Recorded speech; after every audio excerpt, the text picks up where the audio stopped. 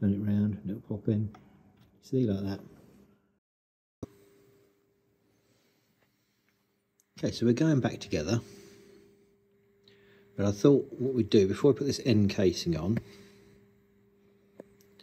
this one, and have a look at it, see what it's all about. Because this is the fabled 5th gear with the oil pump. Now, I don't know many gearboxes that have oil pumps on them, other than sort of race car things.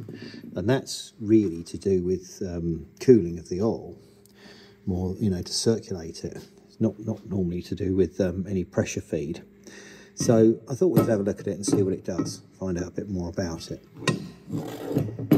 Okay, so our gearbox is upside down. That's how I've got it set up, because that's how I have to work on it through the sump. So you have that lovely fin sump that goes on the bottom there, which will cool the oil, as we know.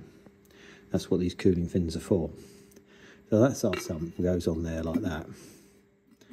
So it is what it is. It's going to carry the oil, isn't it? Now, the oil level on this gearbox is the same as any old gearbox. You bring it up to a level there, don't you? So you top it up to here. So that will be full of oil up to that level there, won't it? That's where the oil level will be. Then through here, through the gear set and so on, wouldn't it? Go to that level, wouldn't it? But let's have a look. What have we got? So we haven't got much between here. We've got that one, haven't we? So we've got this hole here, that one there, that one there. I'm not sure about that. I think that's where a bolt goes, isn't it? So you've got a bolt going through there and a bolt going through there. And that's a dowel. So these are clearly oil passages, aren't they? So let's have a look at it, see what we got. Ah, right. So does it become more apparent? It does. We've got an oil, that oil gallery there, that oil hole there, links up with that, which goes with that, doesn't it? And that goes with that, doesn't it? So the oil's going to be in here, and then it's going to be drawn through there, through that one, and through that one, through here, into this part of the gearbox. That's just a dowel, so nothing goes there. It doesn't go all the way through that. And that's another bolt goes through there. So that's those two. Those two go through there and there. That's where the dowel goes, and that's that one. And here, this goes through to the pump by the looks of it. And that one is going to be that one there, isn't it? Right. So it looks to me like it's all about this bit here and that.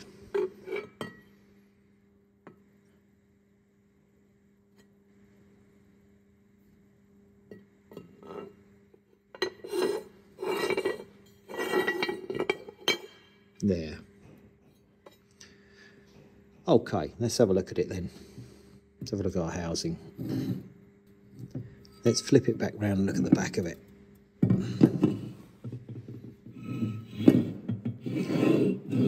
Right, we're upside down at the minute. That's where the gear stick goes in.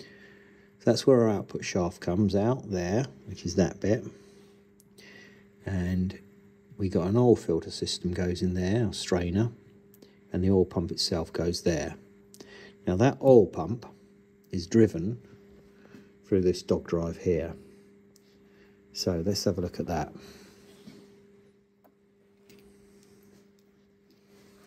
There's the drive. So that drives our oil pump off of there. And this is gear driven, isn't it? So it'll be driven off that one.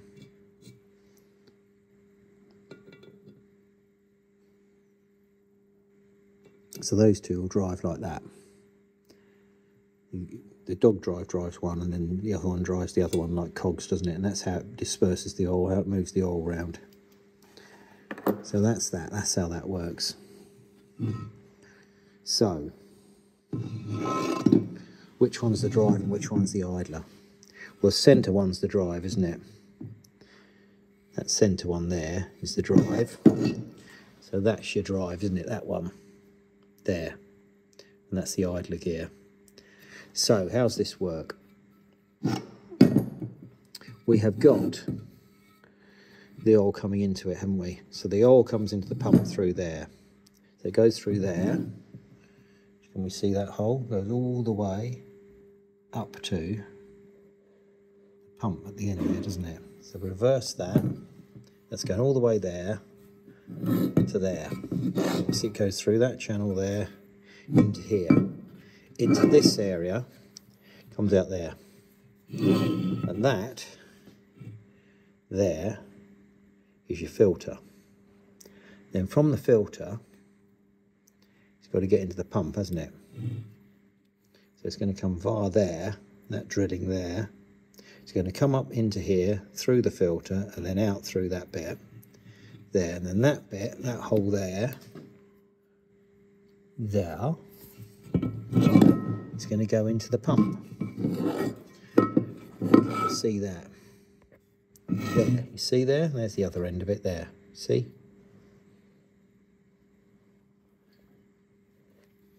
Shine a light at the bottom of there and you'll see it.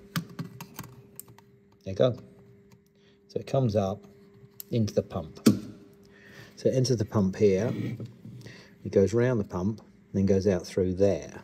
And that one goes, that drilling goes where? Up to this bit here, into here. See?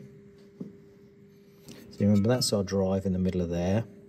That's where that bearing sits there. So that bearing sits there, the drive goes onto there. Then this bearing is that one there. So in this area here is that, and then that speedo drive all passes through here. So that bearing sits in there and that goes there. So that there is where the oil comes up, isn't it? Into that area. So the oil goes into there. Now that drilling, if we look, is opposite that one. Can we see it? There. So, can we light that up? There you go, I'm lighting it up. See?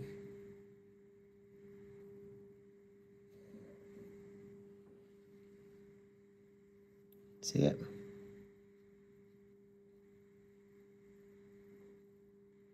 So that goes up to there. So the oil comes up to here, to this area here. Then it goes round that lot. That's going to be in that area there. In here is all going to be pressure from the oil pump. And then it's going to squeeze through the bearing, come out through here and come out through there. So that one there, oil that's there, is going to get shot out through here onto your fifth gear drive, which is what they say, it's for oiling your fifth gear, isn't it? So it goes onto there, so it'll shoot out onto there, and then through here, this is what this is the bit that sits in the middle there, isn't it? That bit. So that bit is sitting there in the middle of this. So it's going to go around this area here. There's a clearance there and that, and there's enough clearance here that it doesn't rub on the casing. So it's going to force it into there, going to force it over the top of there, through that piece there, into there, isn't it? So that's what's going to happen, and it's going to splash everywhere, over everything. But we've also got this drilling here. Now that drilling there is where the oil pressure relief valve sits, which is that. That's your oil pressure relief valve. So oil will come up to there and it will dislodge that little ball bearing in there. And it'll dislodge that when there's too much pressure, and it'll squirt out through the sides here and then just go back into there if need be. So that explains that. And then you've got this drilling in the side here. It goes into that area. So what's that for? What is that? Let's light that up. Yeah, you see? There's a drilling there. Yeah. Well, that one has a bung in it. There's that bung in it. Now, I would assume that bung is so that you can fit some sort of pressure gauge onto there to test it. I can't see any other reason for it, but I can't see a gauge in the manual to see that. That's where your speedo drive goes in, into that bit. That's our speedo drive. So our speedo drive goes there, and it will face forwards, like that. So in situ, that's going to sit something like that. And that's what them skew gears do, is drive it, you see. And then that goes off there, goes off to your cable, doesn't it, and up to your speedo in the dashboard. So that's a very, very brief look at the oil pump and what it does and how it's different. So it must be to do with this clearance round here. Yeah, the pressure build up. So of course there's pressure in there. Well, it's going to come backwards onto this bearing, isn't it? And then you've got an oil seal in here. But it looks like this cutaway allows any excess to go back forwards. And again, that cutaway there allows it to go back forwards. So it can go underneath that area and go forwards into below in this area, can't it? So it can go there. Let's put a light in there and see if that, you see it all lights up. See? So excess oil can come that way, can't it? Then go back down into the lower part of this, which is effectively the sump, and then return to the main part of the gearbox and the oil sump, which is this, which is cooled, which means that as well as oiling the fifth gear and the bearings with a degree of pressure, well, it'll be pressure on these, but then a spray onto those. It also means that oil is being circulated constantly through the gearbox. So you're not just relying on the splash of the gears, which is on most gearboxes, they rely just on the oil being dipped into here. Do you remember what level our oil's at? That's our oil level there. So it'll be about here, won't it? So it just relies on it splashing around everything. Well, this one still has it splashing around everything, you know, but it also is being circulated via that pump, which will keep, you know, create a degree of cooling. So next thing, we'll have a look at the filter system, which is this. This is our filter system. So that's what you get. So when you take them end covers off at the back of here,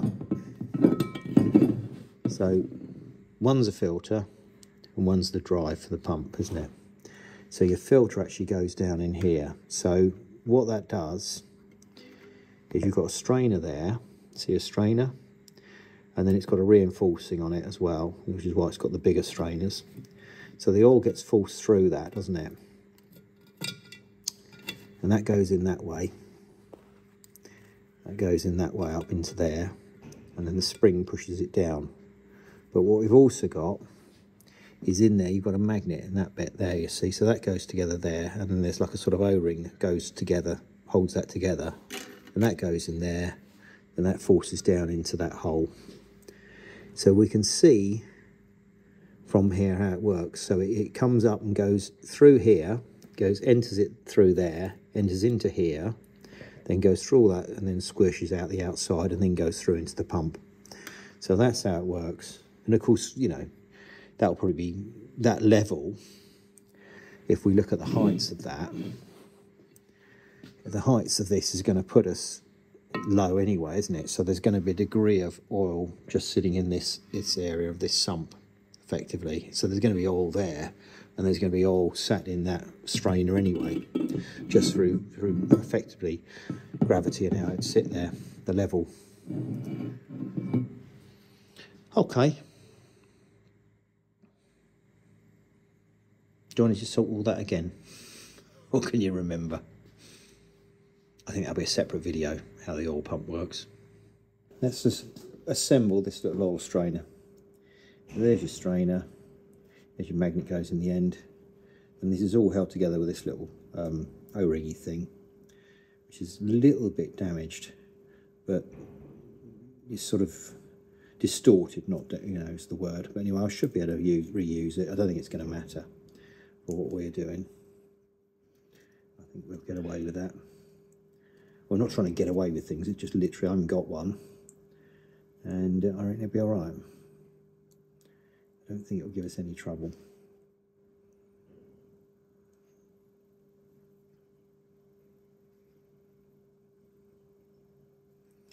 So what we've got to do is get that to sit down where it needs to, in the bit where it sits down in there, and then we have the spring to push down on it. So I might put a bit of grease around this because it's easy, you know, just to get it to slip in there a bit nicer. It should be all right. Yeah, it'll be all right. So that's got to go down into there, isn't it? Let's see if we can get that to sit down in there.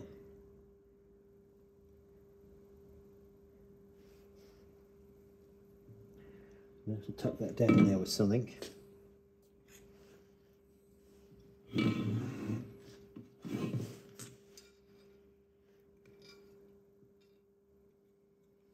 I need a screwdriver for that. So I tuck that little seal in, and that spring holds it in place. And that like pops it down, you know, that forces it in place like that. But we have a little gasket to go on there first, so I'll sort that out.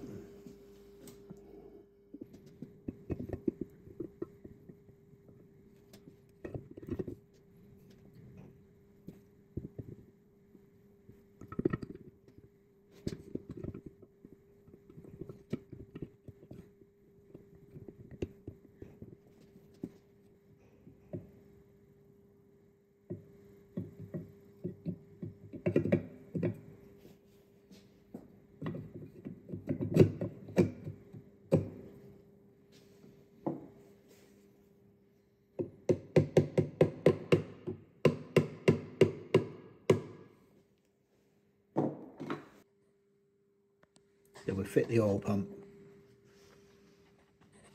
So we should be able to see the drive moving around in there. Let's see if we can get to that.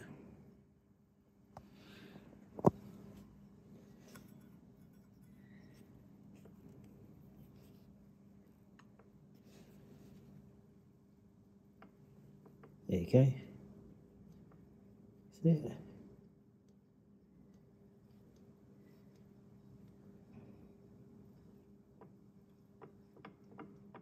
So that's what drives it, isn't it? That peg we were on about. That dog drive.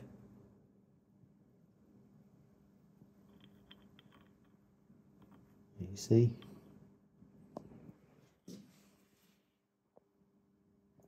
Apologies for shaky camera. But yeah. So you can see it wouldn't go in there, but turn it round and it'll pop in.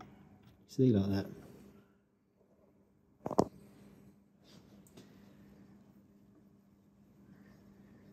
Okay, get the idea.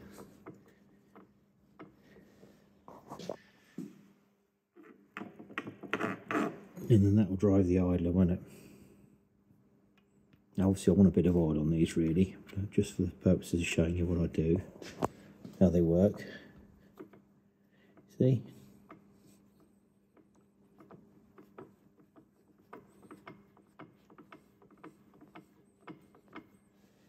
Okay.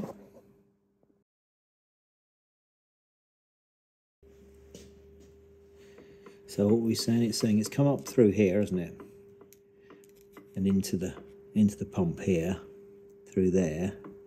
Then oil enters this void here, and then it'll be driven round here like that. And then into this void and out through there. So again, it'll go through there like that. Then driven up there. So yeah, so it comes from the pump, doesn't it? Sorry, it comes to the pump via the oil filter. So that's coming through there, like that, and then it'll go around there, like that, and out there. That's how it works. And this is an oil seal, or an O-ring to become an oil seal.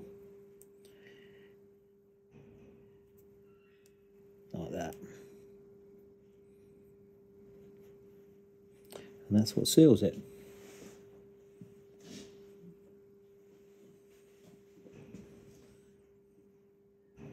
Like that.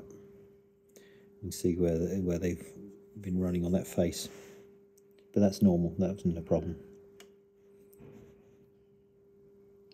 You can see the height, and there needs to be the difference in the height on here and there.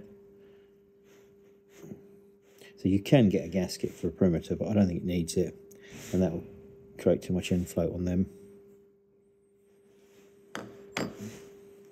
I'm going to check the parts book on this gasket situation to be doubly sure.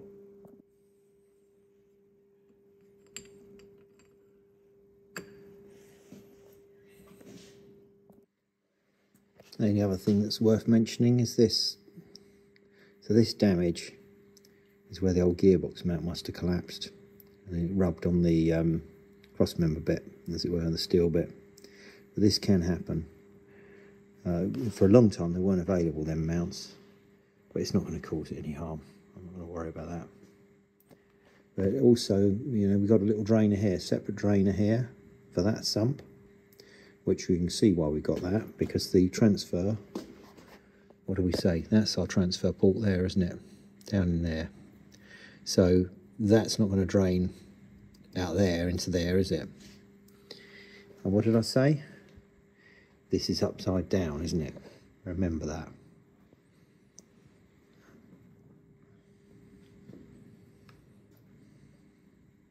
Oil pressure relief valve.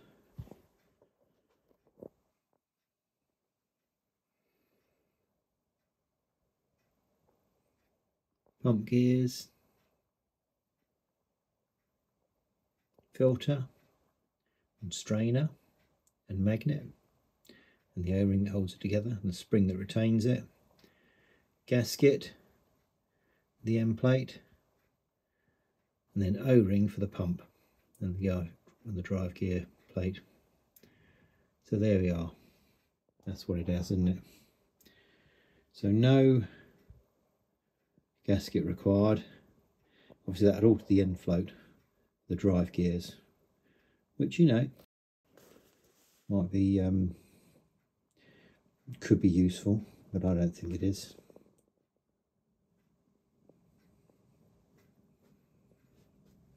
And that's the chap that makes the best roast potatoes.